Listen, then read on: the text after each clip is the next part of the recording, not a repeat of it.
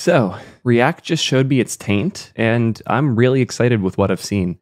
Yeah, crazy naming, but I think it's important to talk about this. So, without further ado, let's get started. Yesterday, I was flying back from TwitchCon, and as soon as I got on the airplane, I saw an article from Sebastian Markbidge from the React and Next.js team all about security in the new server component model in Next. And if you don't already know this, I've been pretty concerned about the security of the new server component model for a bit, and this post helped address a lot of my concerns and also announced some really exciting new primitives to help solve these problems, including the long-awaited Taint. So, without further ado, I'd love to show you what has been revealed to me by the Next and React team. Here's the article, How to Think About Security in Next.js. Thank you again, Sebastian, for writing this. I think it's a really important thing for us to discuss. React Server Components in App Router is a novel paradigm that eliminates much of the redundancy and potential risk linked with conventional methods. Given the newness, developers and subsequently security teams may find it challenging to align their existing security protocols with this model. This document is meant to highlight a few areas to look out for, what protections are built in, and include a guide for auditing applications. We focus especially on the risk of accidental data exposure. This is the important piece. There's a lot of subtle ways that you can accidentally expose data, and if you follow the practices of this page, it becomes way less likely that you're going to encounter those problems. I really like how they broke down these 3 different data models here, where they recommend any of these 3 methods, either HTTP APIs, data access layer, or when you're in the early prototyping stages, component level data access.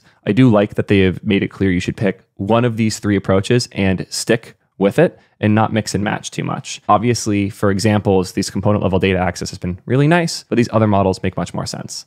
The HTTP API one is relatively simple, pretty much exactly what you would expect. It's basic recommendations for using existing API endpoints or GraphQL endpoints using fetch to get the data either on the server components or in the client components directly. Doesn't really matter which you use. Server components will allow you to send way less code to the client and prevent a lot of data waterfalls, as they call it here, which helps a lot with performance. So obviously doing that on the server is great if you can, but it shouldn't feel necessary to do such. This is where things get interesting with the data access layer. The best I can TLDR this is they're effectively recommending you put all of the things that access data, call your database, stuff like that, in a single location, either one object that's exposed from one place or one directory in your code base that is well audited and focused in, such as putting everything in a data directory and making sure everything in there is tagged correctly as server only.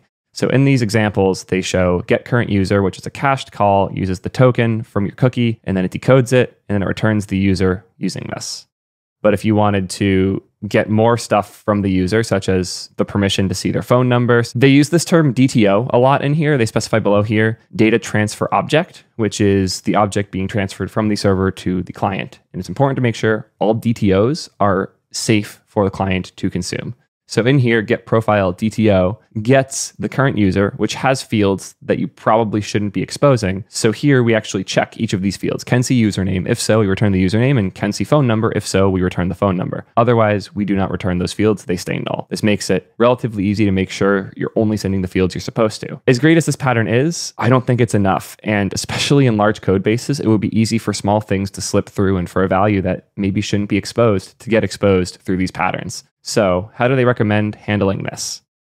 If we scroll down a little bit further, so how do we keep these values from getting exposed incorrectly? Well, there's 2 pieces. First is the server-only package. This basically guarantees that a file will only run on the server. So if you're worried about imports leaking or like accidentally including Prisma when you're just wanting it to be the client bundle, server-only guarantees that a file will never be able to import on client, and it will throw lots of errors in builds if anything goes wrong there. Really convenient way to make sure that the file itself isn't exposing things to client it shouldn't be. At that point, only the return values are the things to be concerned about. So how do you assure those aren't making it? Well, this is where the taint comes in. Yes, I know it's a crazy term, but Sebastian chose it for a reason. It was supposedly his goal to get us to talk more about security, which clearly worked because here I am recording a video on my off day. So the new Taint API is fascinating. It lets you explicitly say this data cannot be passed. So if you take an object, you wrap it with this experimental Taint object reference. Now, when you try and pass this to a component, you will get an error. This data is no longer safe to be passed to a component. So here, if we pass the user data, it will fail.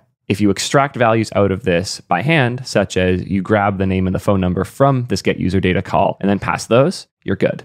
This makes it much clearer in code review and in day-to-day dev which things should or shouldn't be passed to the client side. And just to be really clear, if this wasn't a client component, if it was a server component here, it'd be totally cool to pass a tainted value to it. This only matters when the client is the thing receiving the values, because these props are encoded into the elements and into the JavaScript and into the HTML that the user ends up getting on their device. So it's really, really important you don't pass values here you don't want to pass. Normally, we would be sure of this by looking at our open API specs, looking at our GraphQL schemas, looking at those types of things. But in models like this, and even in models like tRPC, it's important to go out of your way to make sure the values making it to client are the ones you want to have go to client, not everything that comes out of your database call. This is where things like select star get really scary, and I'm really thankful we have an API like this to help prevent it. This isn't just for the object level reference, though. They actually have a taint unique value call here, where you could say specific keys inside of an object are tainted and need to be careful. So do not pass tokens to the client. So now we'll be sure that the token on this data object does not get passed to the client. And even this does not block derived values. And again, as they specify here, it's better to use a data access layer to access this data and carefully audit that layer to make sure that the things being returned, such that they can be passed to a server component, are safe always. And one of the patterns I recommend with this is something like tRPC, and carefully auditing all of the returns and all of the stuff in your tRPC router so that you're sure the clients are getting things that they're allowed to access and no more or less data than they're supposed to have. I'm happy they touched on SSR versus RSC here. I think it is an important distinction to understand that with RSCs, there's code that only runs on the server. And this code is kind of the default now, which means that you will have values that you probably would never have accessed in Next.js just inside of the code in your React server components. Because not all of the code you run in this new model makes it to the client, you can kind of move that security bar where you want to. You can audit your components carefully and make sure all of those are passing values safely, or you can build the data access layer, or you can do things the old HTTP API way. But because of the strength of this new model, we now get to choose how we secure our applications. But we do have to make a choice, and that's kind of the theme of this article. And obviously, everything we've talked about thus far is just about reading values. There's some really good callouts in this section, such as anything accessing your API should probably have a cookies call in it, because if you just auth at like the top level, like right when a page is accessed, everything else will still be exposed, because all of the things you can get on an endpoint are exposed both as an HTML, HTTP access route, as well as a JSON endpoint that is used within Next.js in order to do things like navigate on client side. A couple more important callouts in the read section is that rendering a server component should never perform side effects like mutations. I think this is really important. You should be able to hammer refresh on a page or hit an endpoint with get an infinite number of times, and the worst that happens is you get rate limited. You should never have effects or side effects or anything that changes occur when you're rendering a component. And I think it's a really good call out to point this out, especially since double rendering and patterns like that are still possible, even in the server component model. So again, be very careful that you're not running mutations or things that are destructive in your render path. Those should be done under actions, which if I recall, is the next call out here. Right. The idiomatic way to perform writes or mutations in Next.js App Router is using server actions. Actions are making a ton of progress. They actually just entered the official experimental React build. So as we see here, server actions have now finally officially entered React Canary, which lets you make an action or a mutation that is scoped to a component level or scoped outside of the component with really, really clean, clear relationships between your forms and the actions themselves. You can also call these async use server functions as just promises on the client side, which is super powerful. It's almost like a mini RPC layer built into React itself. Love this pattern. Love what you can do with it. Still making a lot of progress, but we should talk about how to make sure you do it securely, because there are some unexpected gotchas. Before we go back to the article, I actually want to demo one of the ones that I was super concerned about when I first saw it that I think we can work around now as a community. First thing we have to do is go turn on server actions. So experimental server actions, true. So now we have server actions on. Let's do a quick, simple demonstration. First thing I want to do is wipe out all the contents of this file because there is way too much junk in here I do not want or need. This is a very minimal example. The one that was in the docs wasn't great, so I made my own. Here, we are getting some secret. Pretend that this is an environment variable we're accessing or some data that is specifically private to us that we want on our server, but we don't want to expose to the users. Everything we're returning here is either a server component or just JSX. So where would there be a security issue here? Doesn't seem immediately like there would be any problems, right? Well, I'm going to show you the thing that is scary about this particular pattern in this particular model. Fun run dev. And now if I go to localhost, we have our publish button. And when I click this, we look at the terminal, we'll see secret is secret 420. Cool. So that code runs. When we click the button, it runs on the server. So again, what's the issue? Well, if we take a look at the data that has been encoded here, in fact, I'm actually going to search for secret. What's that?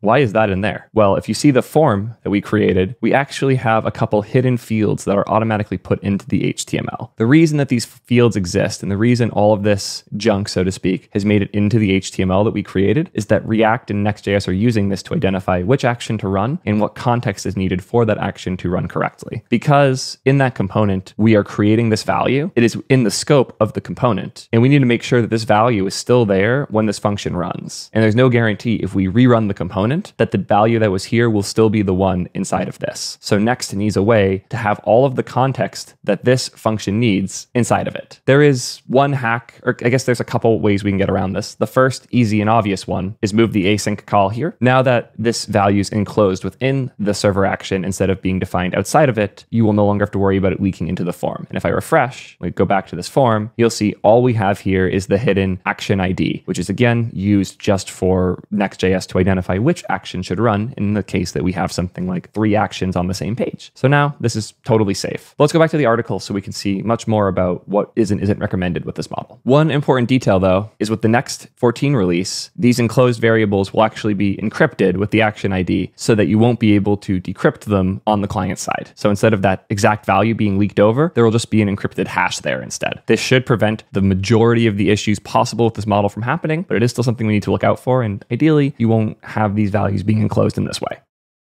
One additional interesting thing is to get back this old behavior without the encryption, you can actually bind values to your action directly like this, where we want delete post to have this ID defined when the function runs, and we can actually bind it by calling delete post.bind null, post.id. This is a really interesting new pattern. I'm excited to see how people use this to make powerful APIs that let you do things like inline deletions without any JavaScript running on the client. There's really, really cool opportunities with this pattern.